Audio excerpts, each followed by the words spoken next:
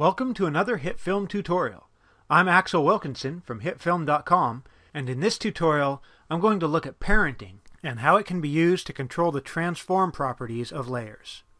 Parenting allows one layer to inherit the transform and positioning properties of another layer, so that once they're grouped together in a parent-child relationship, that family of layers will now behave and move as if it were one object. Parent-child relationships between layers can be assigned using these menus on the timeline under the heading Parent, and you can just open the menu for the layer that you want to be a child and choose another layer to serve as its parent. I'm going to choose Flash 1, which is this effect. So now this yellow muzzle flash here all the way to the left is the parent of this purplish pinkish muzzle flash next to it.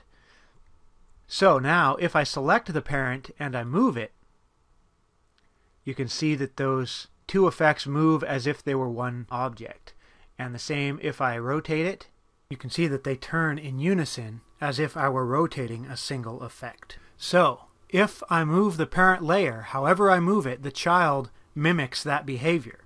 But if I were to go and select the child layer and move that, you can see that the parent is unaffected and the child still moves on its own. So parenting is essentially a one-way relationship. Moving the child will not affect the parent, but whenever you move the parent, it will directly affect the child. So when a layer is parented, it inherits the transform properties of its parent, with the exception of opacity. If I select our parent layer again and then adjust the opacity of it, you can see that the child remains unaffected from that adjustment. But other than opacity, all of these other transform properties will be directly passed on from a parent layer to any children that are assigned to it. In fact, if I change the parenting on this layer back to none, you can see that our selected layer has an X value of -400. And then if I parent that once again to Flash 1, now you can see that that X position has changed from negative to positive, even though the layer hasn't moved. And that's because once you've created a parent relationship, the child layer's position and all the other transform properties display relative to the transform properties of the parent layer. So what this is telling us now is that we are 400 points to the right of the anchor point of our parent layer. Therefore, if we zero this out, rather than moving to the center of the world grid, the layer now moves to the exact same location as its parent layer. And I'm going to reset this to 400 for right now. Thus far, we've only used 2 layers in our parenting scheme, but you can use more. So if I take these other muzzle flash effects that I've created, I can parent this one to Flash 2, and then this last one I will parent to Flash 1. And now, if we select Flash 1, it's now a parent to all of these other layers. And so, when we reposition it, they will all move together. But if we select Flash 2 and move it, you can see that its parent, Flash 1, remains unaffected. And Flash 4, parented to Flash 1, is unaffected. And only Flash 3, which is a child to Flash 2, follows it wherever it goes when we move it. So, when can parenting be useful? Well, one instance is when you're creating an effect that perhaps combines several different effects layers to create the final look. So say we wanted to combine all of these muzzle flashes into a single crazy muzzle effect. Well, if we zero out the position for all of the children, and I'm just using Tab to move between the fields there after I enter each one.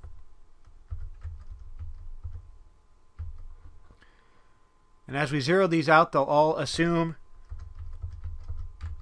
the same position as the parent layer. And then we can select the parent layer. And then when we move the parent, all of its child layers stay locked together and move as if they were a single effect. Another instance in which parenting is frequently used is in motion tracking effects. Simon Jones recently did a tutorial on a force lightning effect, where he demonstrated nicely how you can add a point and track that point to a specific feature or location in your footage, and then parent effects to that point to control their movement and make sure that they fit into the scene the way that they're meant to. A third technique where parenting comes in very handy is in creating rigs, such as the rig that controls the motion of the camera in this shot. You can see there our effect. We've got that pillar of sparkly particles, and our camera is orbiting around that pillar and then dropping down toward the ground as it orbits. And all of that movement is controlled by parenting. If you look at the transform properties for the camera, you can see that there is no movement or change in position actually in the controls for the camera itself. That's all handled by parenting. And so how that's done is, if I switch to the top view, there you can see here is that pillar of sparklies, and here is our camera. And as we scrub through, you can see the movement that the camera is performing there. And that's all based upon this center point, which is located at the base of that pillar, that effect. And it is keyframed, as you can see here, to rotate. And so as that plays, you can see the rotation being performed by that center point. Okay, so once we have that rotation, now we add an additional point out here where the camera is at. This serves as the dolly for the camera, so the camera is mounted to this point. But then, because there's all of this space between the dolly and the center point, which is its parent, when we rotate its parent, then the dolly is forced to orbit around that point. Now in this case, it's getting closer and closer as it rotates, and that is being controlled by some keyframes in its position property. You might remember that once we've assigned a parent to this dolly point, its 0 becomes the location of its parent object. And so we're starting out at a distance of 2,000 points along the z-axis from our parent, and then by the end of our 180-degree rotation, you can see we're only 200 points away. And so with just 2 keyframes applied to the position of this, controlling the distance between it and its parent, combined with the rotation of its parent object, we're able to very quickly create a fairly complex camera move. Now in this case, we also, if we switch to the perspective view, you can see that the angle of the camera relative to the ground is also changing. Here it's looking down toward the effect, and then by the time we get to the end, it's looking up at a pretty steep angle. And that is also controlled by this dolly point using the rotation X. There, just by changing from 24 degrees there to minus 67 in the later keyframe, we get some nice rotation to that, so that when we switch back to our active camera, we can keep that effect pretty well in frame throughout the course of that rotation. Alright, now one other case where parenting can really come in handy is, say you've got this all set up and you've got your camera all set to orbit your effect, and then you realize that based on the layout of your scene, you need the effect to move. You need these particles to be over here. Well, suddenly your camera move is now all out of whack. Your effect is way over there, and if we hit play, clearly the effect is completely out of the shot. Well, that's easily fixed. I'm going to go to the history and undo that movement. And now, because the movement of our camera is all based on this center point and the points that are parented to it, if we parent that center point, and I'm going to do that here, you can actually control the parenting of any layer in its layer properties in addition to these menus on the timeline. Here you get the exact same menu, and you can choose what layer you would like to use as a parent. So I'm going to choose the particle simulator so that we're parented to that effect. And then when we select this effect and move it, you can see that the camera is moving right along with it.